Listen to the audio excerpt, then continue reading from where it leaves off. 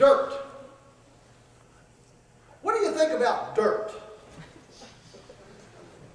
Is dirt just something that you get when you fall playing soccer or chasing your sibling around the house before you get yelled at, you know? We have an incredible relationship with dirt. I like to call it soil. I don't call it dirt. I call it soil. And in our culture, we generally think of soil as something that we need to put in. And we think it's ishy and it's grubby, and you know, very smart people don't talk about soil. If we're cerebrally minded and we're academically, you know, advantaged, we don't talk about mundane things like soil.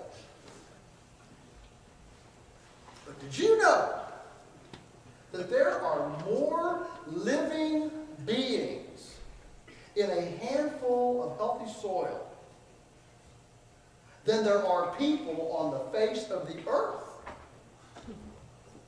Now, if I said there were more living beings in a handful of healthy soil than there are people in where are we? Chestnut Ridge, New York, you would say, wow, that's a lot.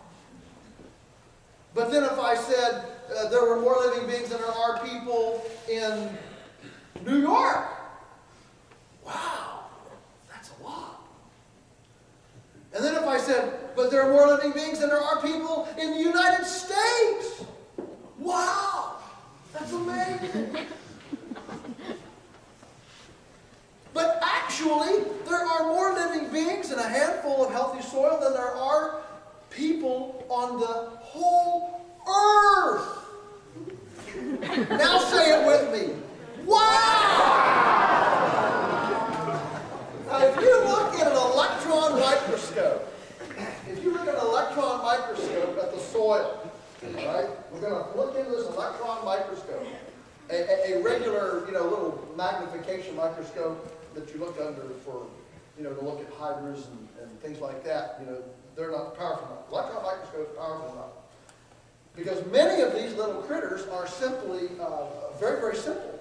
You know, little protozoa and little fungi and bacteria and things, and strange little names like actinomycetes and gibberellin and azotobacter. You know, of course, we know the big ones like the little roly-polies and the earthworms. You know, you can see those. But there are all of these other beings that we can't see. And if you're looking at an electron microscope, you're looking in the visor, and you know, it's a round circle here, and you're looking in there, and in from 2 o'clock comes this kind of, you know, four-legged cow-looking thing, you know, and he's kind of grazing little cilia and little, you know, little things. You see, it's kind of a swampy setting, you know. He's kind of got hip boots on. He's kind of slogging through here. He's eating, he's salivating, you know. He's grazing on, you know, okay. So he's kind of cow-like, you know, going along. And all of a sudden, from 10 o'clock into the sphere that we're looking at, 10 o'clock, charges a six-legged, narwhal-looking thing with a spear out the front of his head, and he comes charging in here and impales the thing, you know, impales him in the side, and uses his spear as a straw to suck out and desiccate the whole vitreous, aqueous body of this thing, you know? And then, all of a sudden, from 6 o'clock into this sphere we're looking in, charges a 12-legged centipede-looking thing with scissors on the front of his head. He comes in and whops off the head of the thing, munches it, and eats it up. This is going on all the time. And what's amazing is that generally in our culture, we don't put any value on this unseen world of beings. I mean, you know, when's the last time you saw you know, you saw a TV show, for example. We don't have a TV in our house, so I don't even know what this comes from. But anyway, imagine presenting a business plan to a banker. You're going to start a business, okay? And you create this business plan with your, you know, your balance sheets and your projected profit and loss statements and all that, and you take it in to your banker. The banker's sitting there, you know, in this big mahogany chair, he's got this big oval table, and you sit across from him, right? And you present the business plan. He looks at it, you know, and he looks to it, and all of a sudden he puts it down, and he looks at you across the desk, and he says, "Wow, this is the best business plan I've ever seen. We're going to be a millionaire because I'm going to be your partner." And you feel pretty good. Wow, he's going to give me some money. We're going to start this business, and we're going to be up and running, you know. And then all of a sudden he gets this frown, and he says, "But now, I have one very important question for you. What is this business going to do to the actinomycetes in our community?" What is this business going to do to the earthworms in our community? Now, wouldn't you agree with me that what happens to the earthworms and the actinomycetes, this invisible world that we all are completely and utterly dependent upon, wouldn't you agree with me that that is a world that we should consider in our business plans? In all of our architecture and our thinking and our planning for vacations and whatever we're going to do? Don't you think that world should be consulted? Yeah, it's kind of important, isn't it? But you know what? That world does not even enter into Wall Street P&L statements. It doesn't enter into balance sheets. Number 2. Next item on my agenda. All right? Is we have this idea, unfortunately, many in our culture, that environmental stewardship and care and humans are incompatible things. That in order to have a healthy ecology and a healthy environment, to have a healthy earthworm population and actinomycetes and all that, the best way to have a healthy population of this invisible world and the physical manifestation, the trees and the grass and the flowers and all those things that we see in our bodies, in order to have a healthy manifestation of that, to have a healthy ecology, we need to get humans out of it. And so the only place there can be a really cool environmental experience is in a wilderness area or a national park that excludes people.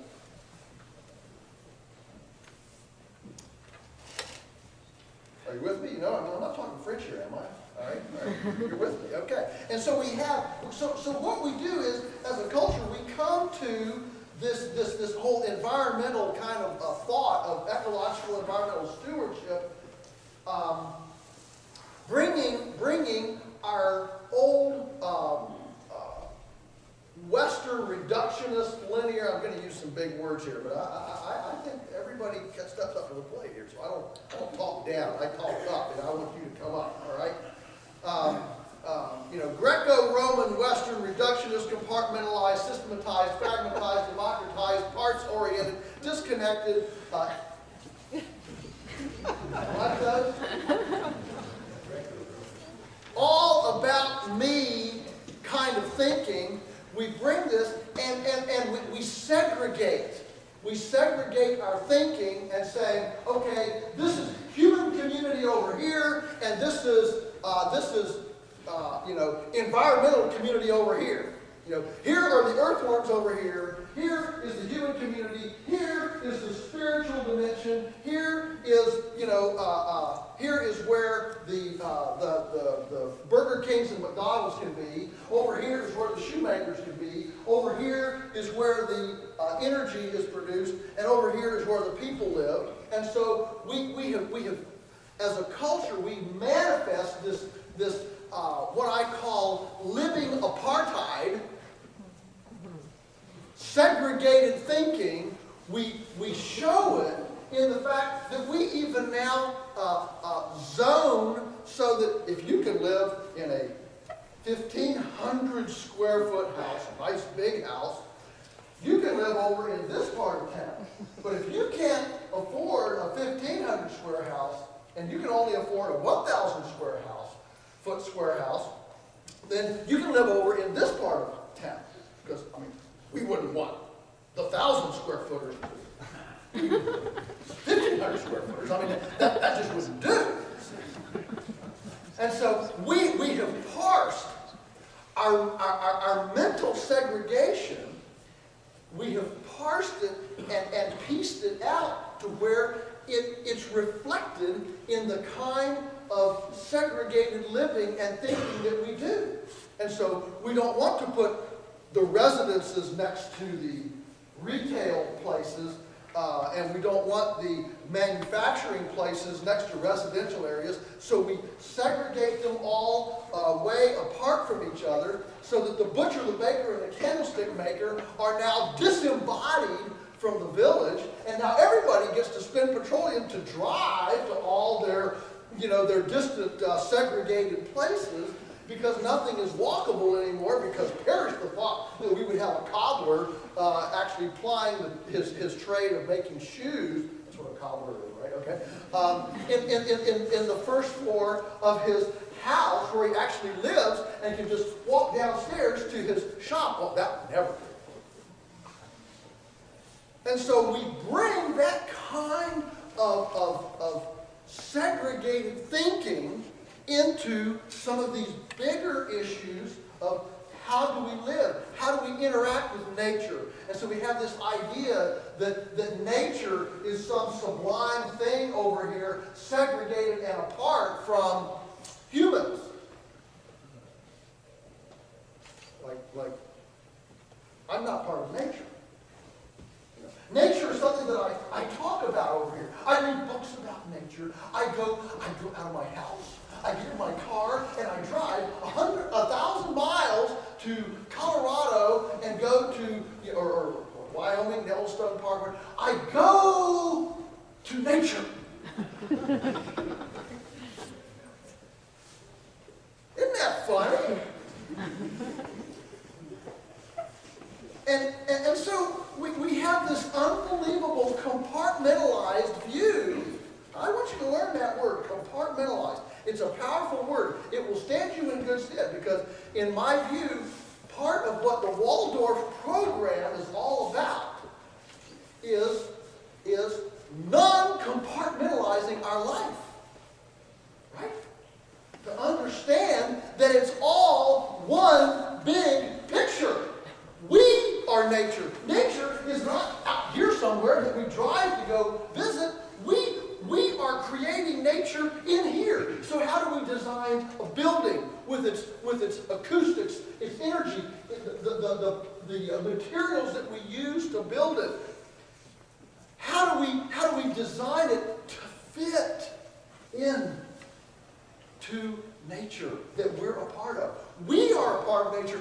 We are immersed in nature. And so the question begs us, so what is our role? I mean, we're really intelligent, cerebral, we're smart beings, maybe we're smarter than the Actinolycetes. And so the question comes up, well then what are we for? What are you for? What am I for? What is our role in this nest?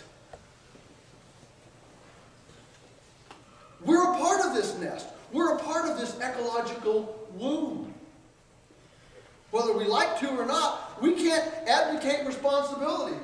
We've got a culture that thinks that we can cavalierly sail off into some Star Trek future and sever our responsibilities within this nest. And we can cast off this old archaic, unnecessary anchor that moors us to the soil. That's dirty stuff. I don't want to be a part of that. So I'm going to go pop a protein breakfast pill and, and eat some genetically modified, pseudo-irradiated, prostituted, adulterated, re-amalgamated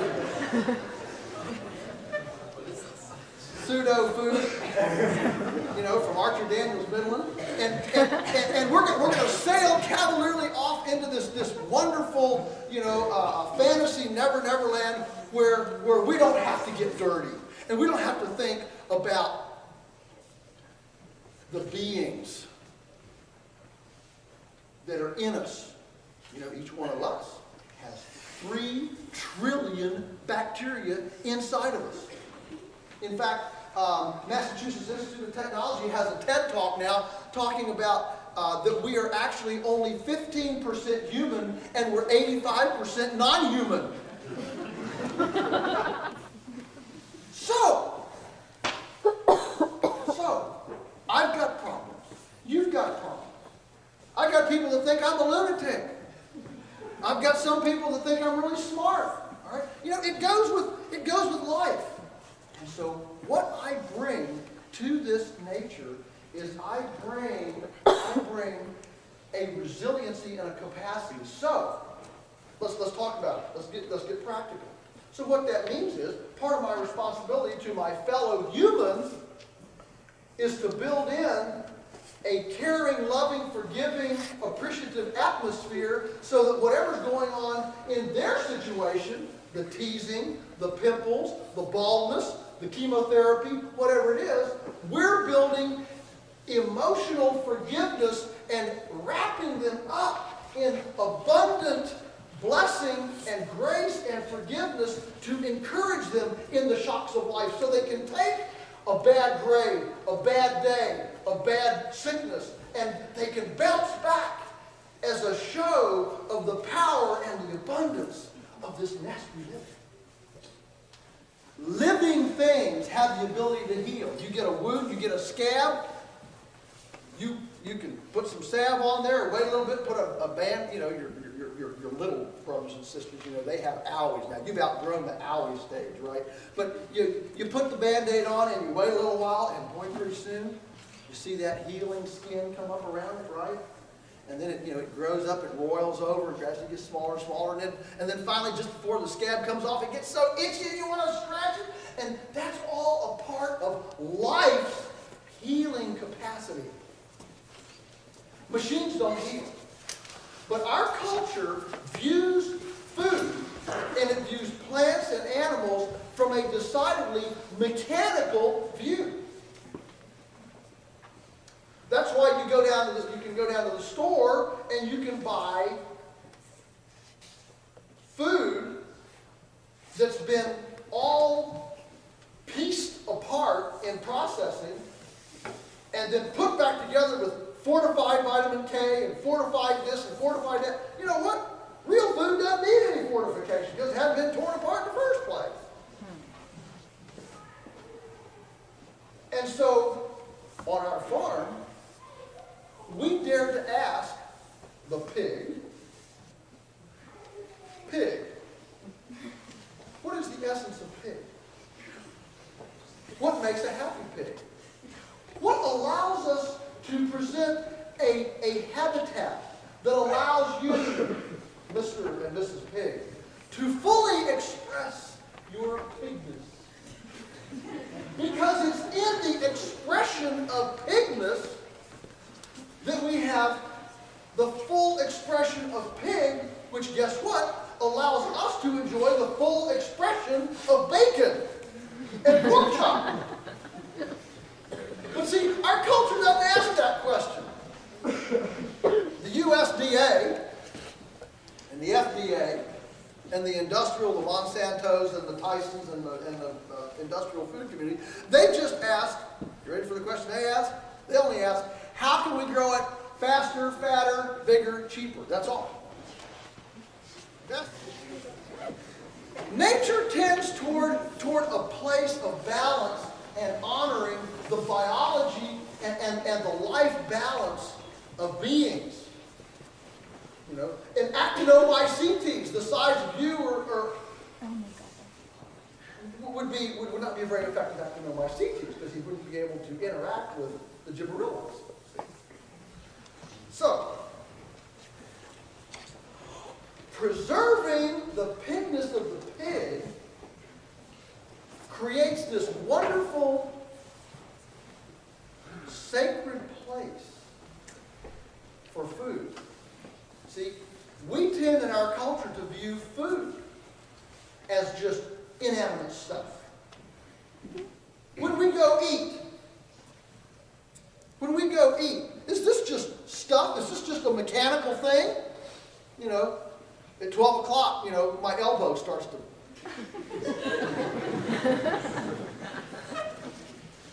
You know, when I smell certain things, you know, my elbow starts to back. See, this is not mechanics. It is fundamentally biological. And so when we offer organic pizza and pizza from a mechanical viewpoint, and we tease somebody that picks the organic pizza that honors all of the ingredients and the sacredness of the life that goes into that pizza, we're not teasing about pizza. We're teasing about a fundamental view toward life. Now, are you a machine? Yeah. No, you're not a machine. If you were a machine, here's how I could get to know you. I don't know all of you. You know? So I'll pick somebody, and we're going to meet you. You come up here. We're going to lay you out on a table. We're going to dissect you, pick out your liver and your pancreas and your heart and your lungs, and your teeth. We're going to lay you out here on the table. Here's Tom. You know, we're going to run out of all these things. We're going to run out of air. You know, we're going to run out of sunlight. We're going to run out of warmth or cold or whatever. And we have this idea that that we can live through all of this, and we don't have to be a part or participate in the healing or the change that's necessary to make a better world. You know, we love to think that everything we are in life, our situation, whatever our situation is, it's not my fault. Not my fault. You ever say, it's not my fault? Because you know what? We hate to take responsibility, don't we? It's somebody else. I'm not smart because I have dumb parents. I can't make good grades because I don't have time to study.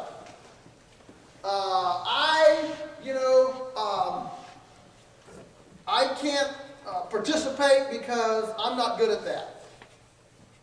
I can't write because I've got a broken hand or whatever, okay? I can't be kind because somebody's abusing me. I can't be forgiving because I'm depressed. I can't be an encourager because nobody's encouraging me.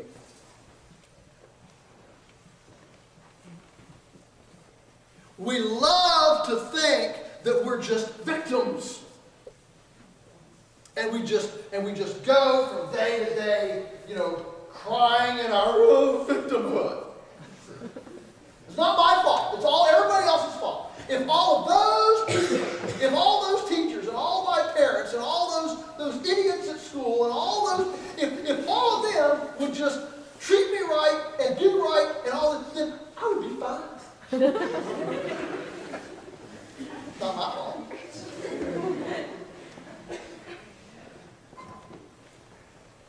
Let me tell you something. Where you are, where I am, and where our world is a result of billions of decisions. And the reality is, every one of us has been gifted beautifully blessed with gifts and talents.